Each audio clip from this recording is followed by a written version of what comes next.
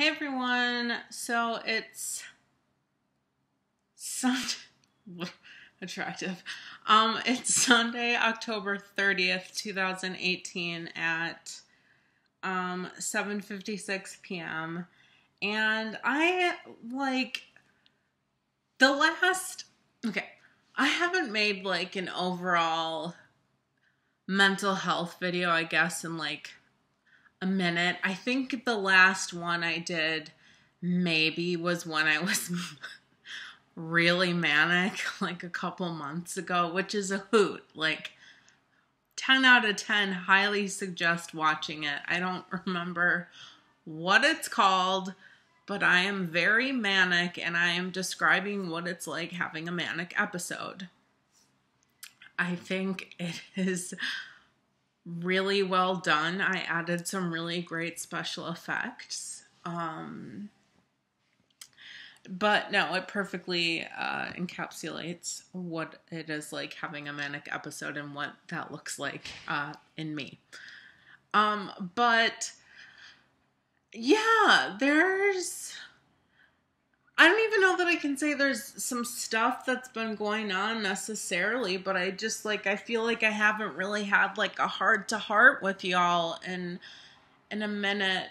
I mean, mostly, so I had a really bad manic episode, probably honestly my longest lasting. I don't know if I want to say the worst, maybe the worst, but I'm gonna for sure use the superlative, the longest lasting of my life manic episode that lasted about 2 months. It was horrific. It was awful. I mean, there's no other words to describe it. I felt so out of control. I mean, it started with literally one night, not getting enough sleep. I stayed up until 6:30 in the morning, and then it was just a goddamn downhill fall from grace from there. And it took on so many different colors. It started off as hypersexuality.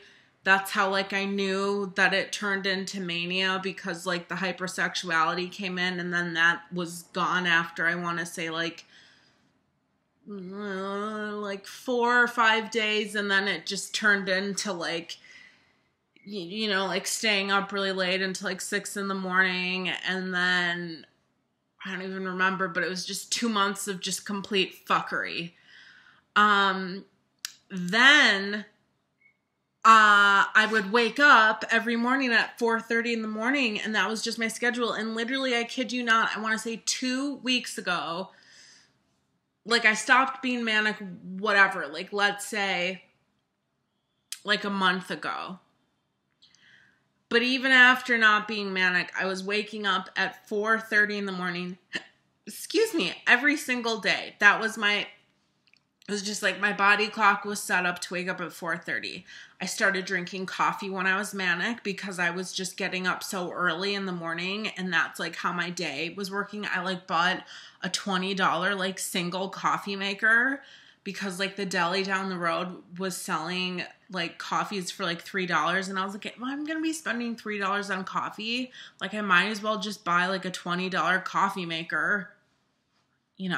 That's 7 coffees, and I just, you know what I mean? Why not live your best life?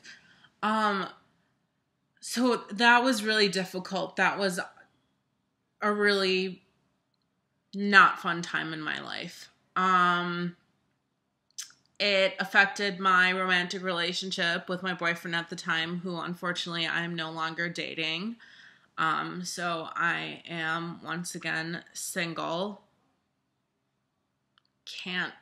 That's super great. Can't wait to get back into the dating pool as a transgender, gender fluid human being with multiple mental illness. That's gonna be just a total breeze, especially in New York, where you think dating would be really easy when in reality it's actually not at all. It's really not at all, because like half of dating websites are like actors' headshots. Why, bro? Nobody wants to see that. Like, congratulations that you're in Dear Evan Hansen and Wicked. Like, nobody cares. Nobody cares. Anyway, so I broke up with my boyfriend. I was manic for 2 months. I'm not manic anymore. My biggest thing right now is something quite interesting, in the sense that I am now dealing with depression in the way that a neurotypical person would deal with depression, in the sense that it is not chemically based. It is situationally based. I'm not going to get into detail because I don't want to. But I am dealing with some pretty serious medical stuff right now. That's really, really taking a toll on my mental health.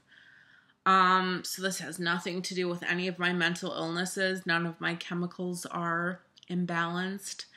But everything that's going on is taking a toll on me mentally, and it's really interesting to be depressed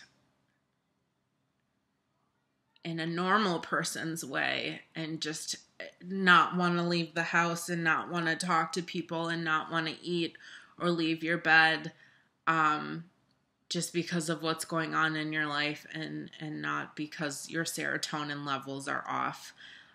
So that's been the biggest struggle. Specifically this week was horrendous. The week before, I'm sure, was horrific too, but I honestly don't remember because my memory is just kind of like a mess. But I've really been struggling with that. But luckily, I haven't been using any maladaptive coping mechanisms. Like, I'm not self-harming or anything. I'm not drinking. I'm not, I don't know, sex isn't a thing that's not a coping mechanism, but I'm not fucking the whole world or anything like that, or, whatever. So I'm dealing with things in a healthy way. I go to therapy as usual. But scale of 1 to 10, how am I doing? I don't know. I mean, some of these days this week, in moments, I was literally at a 1. I was just not dealing. But all things considered, with everything medically that's going on, I don't know. I'd say I'm at a 4. I mean, you can see my skin. I'm not the prettiest of all the boys in the world. My skin isn't as glowy as it normally is, I'm not wearing makeup or anything, and I think I look pretty tired, but, yeah, so I just wanted to kind of do a check-in. But yeah, I've really been struggling with depression. I've never not wanted to leave the house for reasons of not mental illness related depression, because I've literally just wanted to lay in my bed and not talk to anybody. That's how I felt these past couple days, and I just thought that I would make a video and talk to you guys, because it's been a hot minute. I am struggling with some other stuff. I'm struggling with my eating disorder. That stuff is kind of cropping up a lot. That's not going very well. Almost had a panic attack in the grocery store. I think that might have been yesterday. I think that was yesterday. I almost had to leave. Luckily there was a calm voice in my head that was telling me to breathe and just calm down, because I almost just dropped my shit and ran out of there, because I just started panicking. Um, so, yeah. Oh, but like, fun story. We're gonna end it on a fun story. I think it's funny. Maybe you're watching this and you're like, oh my God, he's like falling apart. But I think it's funny. I literally walked into my therapist's office, and I've been in therapy since I was 16, so it's been like a hot minute. I've never done this before. I literally like barged into my therapist's office and I was like, what is your yelling policy? And she just like looked at me and she was like, so whoever said mental illness like is not funny, or like breakdowns or stress isn't funny, I feel was seriously wrong, because looking back, that was pretty fucking funny, because I literally just bust in there and like demanded an answer. Like literally. And she was just like, no, like not a lot, like no yelling. No yelling at all. So hopefully I'll be okay is honestly all I can say, because yeah, that's all I can say at this point. But I just wanted to check in because it's been a minute. So I hope you guys are all doing well. Yeah. All right. Bye, guys.